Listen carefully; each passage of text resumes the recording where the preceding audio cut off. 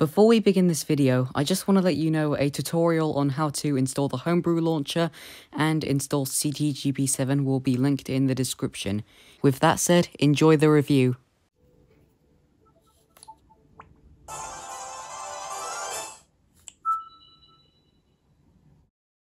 CTGP 7 is an amazing ROM hack that includes so much content to this modded version of Mario Kart 7. I'm also a part of the CTGP 7 Discord server, and there are many nice people there. This mod also adds mission mode and versus races. But when I first booted up CTGP 7, the gold parts as well as mirror mode were not unlocked by default, which I found a bit strange. It includes so many custom characters, however I won't go through all of them.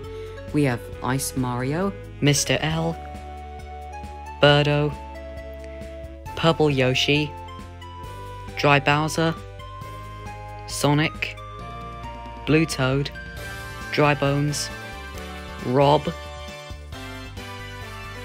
HVC-012, Chain Chomp, Blue Shy Guy, Waluigi, Funky Kong, and Baby Luigi. All these custom characters, in my opinion, are perfect. They are 10 out of 10s. My favourite character, without a doubt, is HVC-012. It makes me want to see characters like King Dedede, Mewtwo, and Kamek. To select custom characters, press the select button on the title screen, go to Game Settings, go to Custom Character Manager, and scroll down until you find the custom character you would like to select. When it comes to vehicles, we have quite a lot. We have Arcade, Bandicoot Team, Gold Mantis, and Silver Arrow. And as for custom wheels, we have DS Monster and Blue Monster. When we get to gameplay features, we have CC Selector, where you can choose the speed of the races. We have Speedometer, where you can apply a speedometer to the screen. We have Backwards Camera, where if you press X, you'll be able to look back. Worn items with LED will cause the LED to flash. Improved Item Roulette shows items that you're more likely to get. And improved tricks allow you to gain faster speed with them. We also have Change Round Number, which you change the round number in versus mode. We have Custom Character Manager, which we just covered. We have Custom Carts, which enable the custom carts mentioned earlier. We have Online Track Order, which you can... I recommend ordering it alphabetically so it's more easier. We also have Render Optimizations. And finally, we have Server Settings.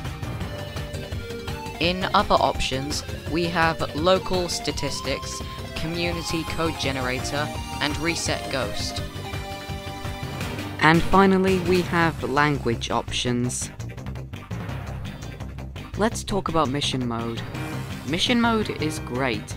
It doesn't have bosses, but you get a total of 16 missions to choose from. I'll show you the first one.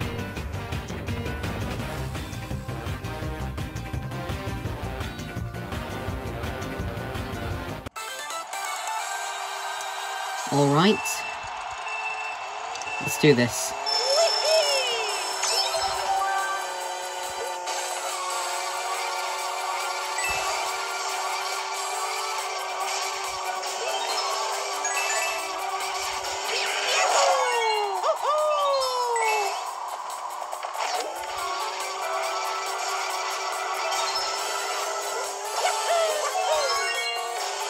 There's an improved trick.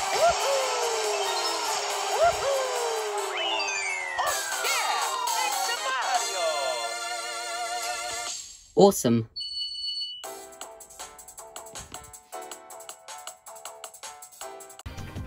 As for custom tracks, there are plenty of solid ones out there that I really approve of, and I never get bored of playing them.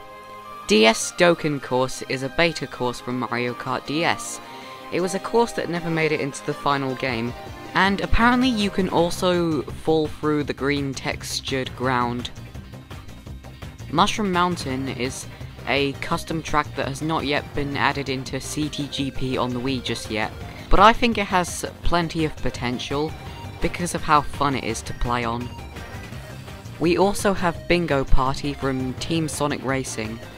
This track is definitely one of my favorite custom tracks because of how awesome it is. We also have Glacier Mine. This track has many elements here and there that make it reference Wario's Gold Mine.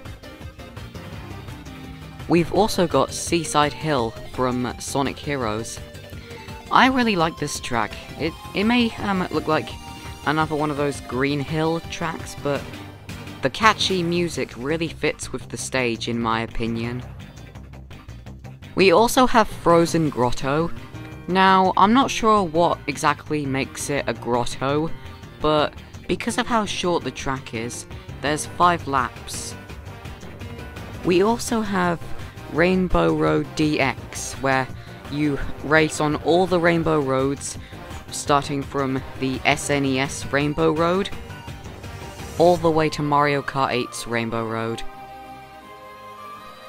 Some retro tracks also got some revamps. For example, in DS Bowser Castle, when you get to this section, the rotating cylinder is no longer there. Instead, you are treated to a ramp which leads to the underwater section to the left path, and on this path, the moving platforms are absent. However, when you approach lap 2, you'll discover that there's a glider ramp leading to the right path. My favourite Double Dash track, Yoshi Circuit, makes a return as well, and it's the same as how it is on the GameCube, which I really appreciate because it kept the tunnel shortcut. Overall, the variety here is really amazing. Fake item boxes also return, and they also ended up getting a buff. You see, from a distance, the fake item box looks like a normal fake item box, but once you get closer to it, it'll appear a solid red. The bullet bill also seems slightly faster as well. Finally, the blooper got a buff. It makes you slip more, so this means it's really effective on sharp turns. Sometimes green and red shells will appear as Yoshi eggs. This isn't really game breaking, but I thought it was still worth mentioning. You can play custom tracks online, but you can disable them by pressing the Y button.